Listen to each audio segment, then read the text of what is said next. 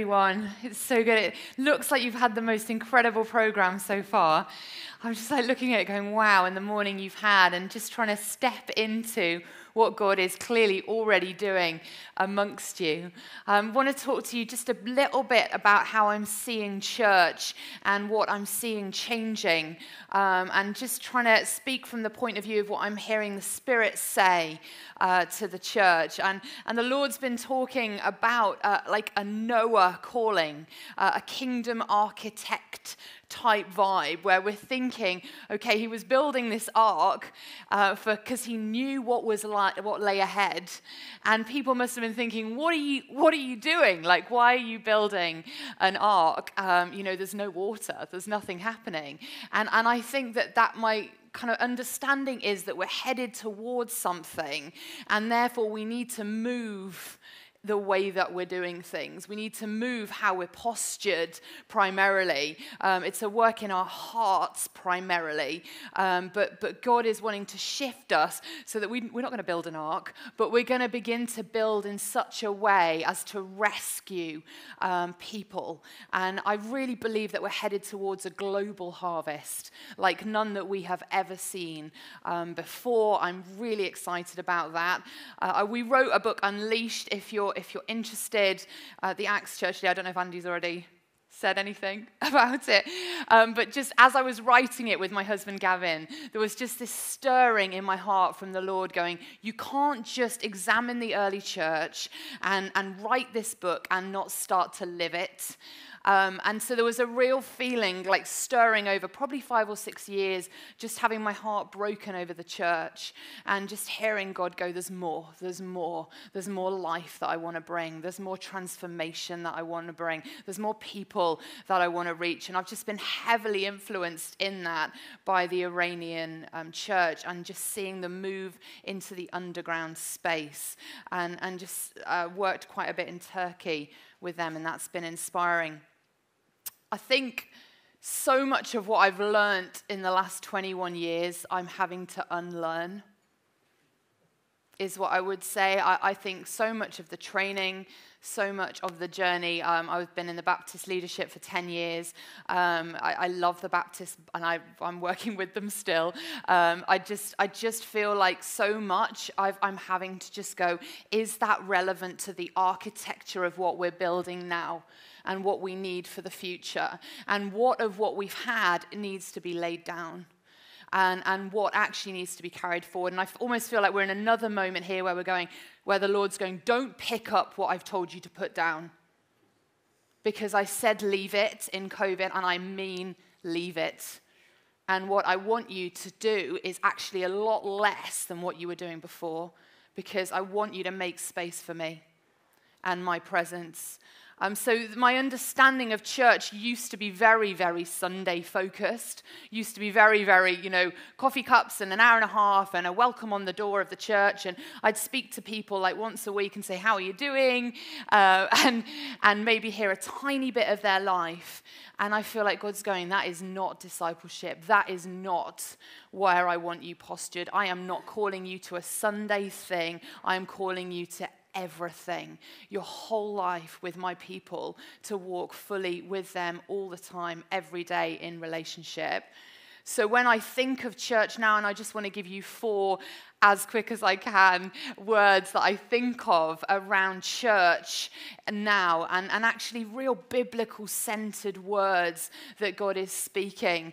And the first one is, I believe there's a shift into family that we're seeing, a dramatic shift into family. And Psalm 68 and verse 6, he puts the lonely in family. And as we get to the end of the Old Testament in Malachi, we hear, don't we, this incredible word about the turning of the hearts of the fathers to the children and the children to the fathers.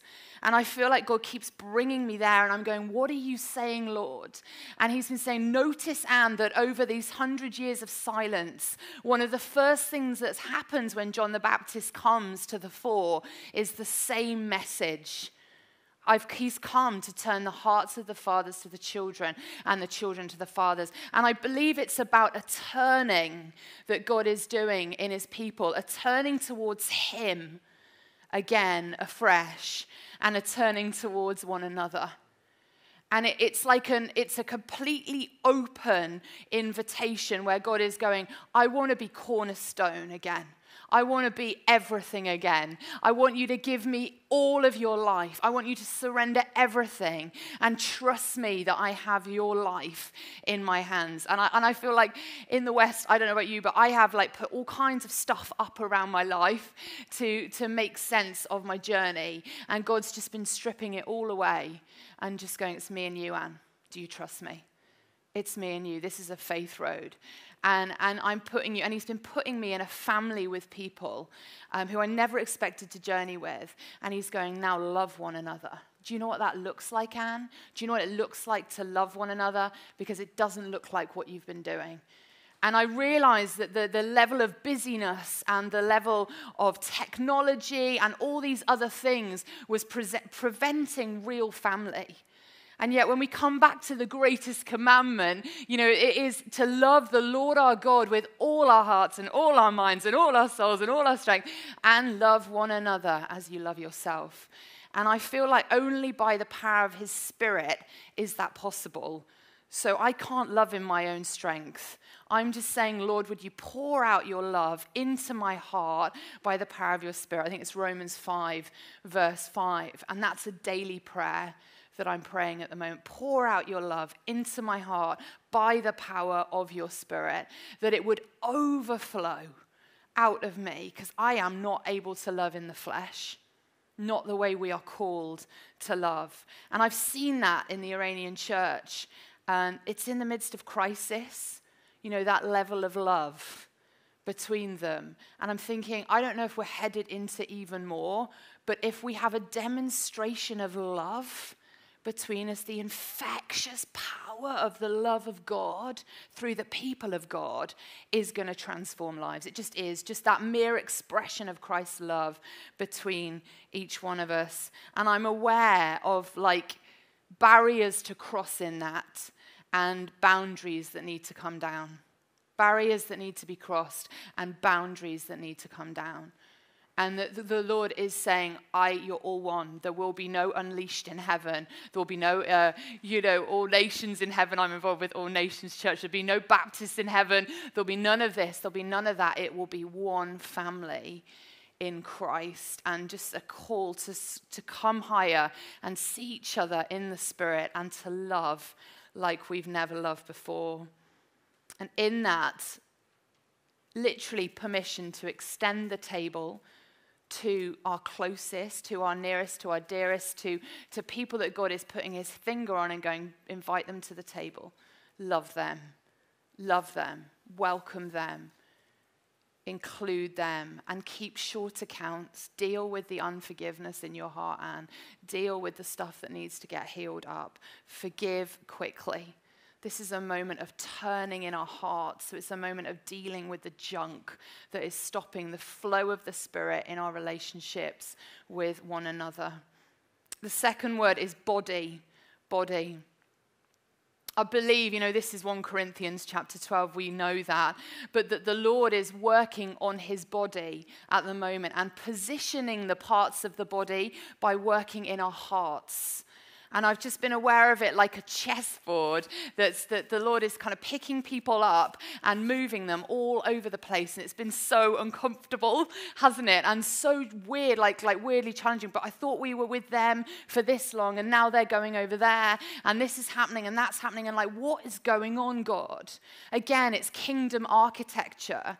I believe that God is positioning his people because of what's to come. Because he's saying, I need you there because of what you carry, and I'm going to put that person alongside you. And I think it's a shift in our understanding. Instead of kind of grieving, I do think we need to grieve, please hear that. But as well as that, I'm trusting that God is arranging the parts of the body just as he wants them to be in this season. And he's been saying to me, Anne, I want you to pray this. How do I release space, create space, and take space? How do I release space, create space, and take space? And when I've said to him, but what's the answer to that, God? He says the answer is getting on your face. The answer is getting on your face. And I just think that is like literally a humility, a humbling of our hearts and saying, I'm laying everything down at your feet, God. And I think some of it is, we have to take the space as leaders we're meant to take. That's absolutely right and biblical, but we also have to keep releasing what God is doing and release each other into the positions that we're meant to be releasing into, and actually calling people into the places that they're called to be into. And I'm praying that regularly and trying to pay attention to the detail that he's writing over each person's life, because in the loving well, he's saying, look how I'm positioning them. And are you making space for that to come forth? And I saw us all like at the front of a race, just laid on our faces. And it's like, but we need to get ready to run, Lord. And he's like, yes, lie down next to each other in a row. That's the best posture you can be in, because then I can come in and do what I want to do. Lay it all down before me. I think this fivefold piece is becoming really central again. Christ as cornerstone, the foundations of the apostles and the prophets. I feel like I'm seeing that in the landscape more and more and hearing that language increasing. And God is going, the fullness of the fivefold, the fullness of the body. I want to see all my people move with what my Spirit is doing. We're not going to leave anyone behind, because we are going to walk forward into the promises of God, and nothing will stop the harvest coming in. Please God, his Spirit poured out on all people. My sons and my daughters will prophesy. All people will receive the power of God. And where we've operated perhaps quite hierarchical in terms of leadership, I think, I'm seeing like my 11-year-old son, he's preached in our little home church setting. My 15-year-old daughter's been prophesying. And I think it's important that we see what's on the youngest and we call it out and raise it up and release it. And, I've been most challenged by the youngest amongst us. And God's saying, look, just listen, watch, and don't assume that Anne. When I spend a lot of time in tears, which does happen over the church, because my heart breaks with where I really believe we're being called to move to. I just feel like quite often I'll see in my mind's eye the rows of chairs. I love that we're in round tables, by the way, Andy. But the rows of chairs, and I just think, whatever's happening, we need to empower the pew sitter. Like, we need to empower every single one of our people. And we need each other to do that. It's not on us as leaders. We all take responsibility for empowering one another and helping one another. And I think there's like a call right now that's ringing out for a raising of an army and mobilizing like a mission force and, a Trojan army that is mobilized with the gospel, so that we can actually meet the need in the harvest that lies waiting for us. And I do not want to kind of get to that point where Jesus comes back, who knows when that is, and just and have a load of people going, but we didn't know, but we weren't ready. But nobody told us that was what was happening in the minds of leaders. But nobody was sharing the gospel. No one was telling us how. No one was telling us what. No one was saying this. And I just think we need to begin to just open up our lives to one another and give access and say, come on, we're doing this together. We're running together. And I'm fascinated that greater revelation has come to me as a speaker, as a teacher, as a writer in the last couple of years because of the people around me. And I've been thinking, more and more and more, I don't want to go alone. I don't want to be alone. We need each other. The third word is bride. Let us rejoice and give him glory, for the marriage of the Lamb has come, and his bride has made herself ready. Love that verse, Revelation 19 and verse 7. Someone said to me recently that they were called to clean up the mess and ready the bride. Clean up the mess and ready the bride. And I was like, oof, that is a big calling. And I'd had a dream. Excuse me, I just got a bit of hair stuck there. I'd had a dream, and it was a bizarre dream. Who's been dreaming? Has anyone been dreaming in this season? Yes. It's been a funny one for dreams, hasn't it? I think more and more people are dreaming. If you're not dreaming and you want to dream, just ask, because people keep receiving a lot of revelation in the space of dreams.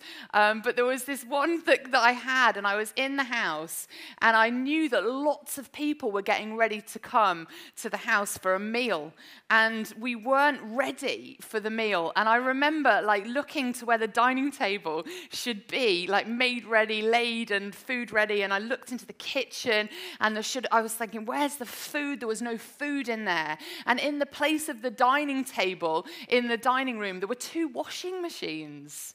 And I was just like, what on earth are the washing machines doing in the dining room? And I, for some reason, having a go at my mum, I used to have a go at my mum about this sort of thing. Why are we not doing this? Why is this not happening?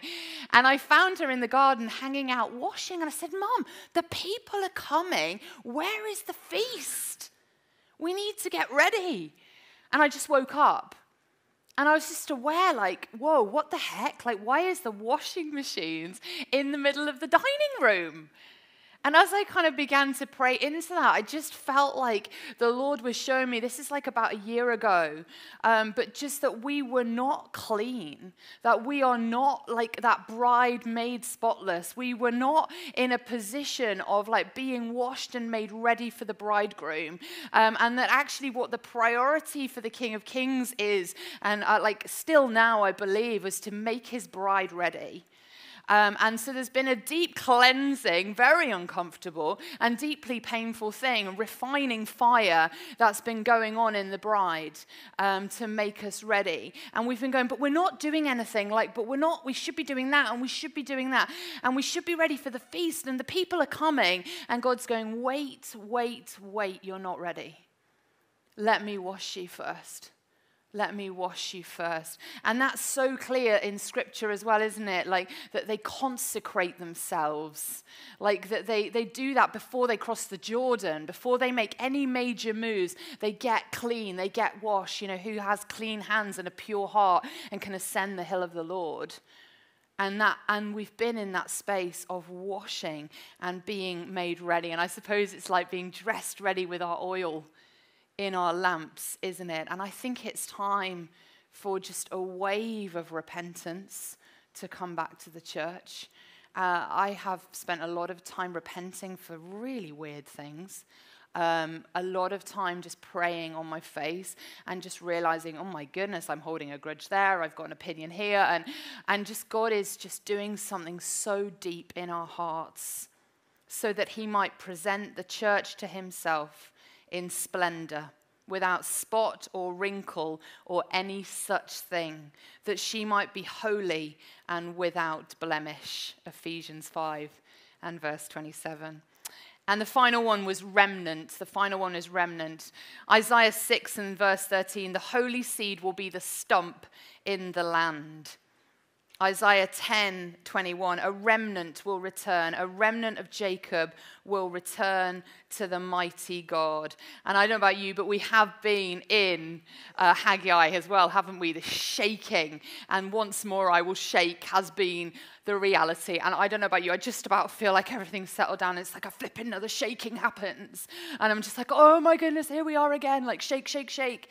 And I just think God is going, but is your foundation in me?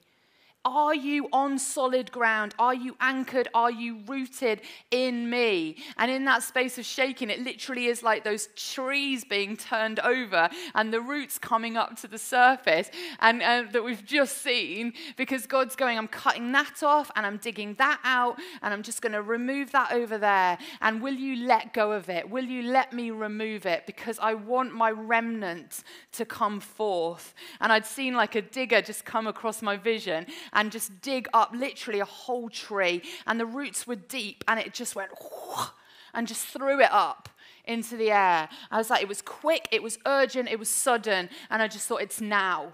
It's now. God is moving and shifting and shaking. And why? Because he wants us to look like his church. He wants us to reflect his glory. He wants us like vessel ready for a mighty move of God in the land. And I believe that's coming to the United Kingdom in these days, that we become so infectious with the love of God that other people just look and go, what is that? Who is he that you know? And he's been on us. He's been on us to move us. He's been in us to transform us. And he's coming upon us to empower us by his Holy Spirit. And we are going to see signs and wonders if we allow this work of transformation to come in our hearts and through our lives. I genuinely believe that we are going to see many, many signs and wonders. Finally, I just want to add this word disciples, because this is about being in his footsteps. This is about being sent ones, missionaries. And, we've sent missionaries overseas for years. They're coming back. They're coming back. They're coming here. I don't know why they're coming, but they know something's happening and they're coming. And they know God's called them to be here. And God is raising up missionaries amongst us. And he's saying, you are sent. You're sent for now. You go where I'm telling you to go. And he's getting us right back to who we are and saying, it's me and you. That's all that remains. That's all that's going to remain. It's just me and you. Let everything else fall to the ground. It comes back to loving me and loving one another. Amen. Amen.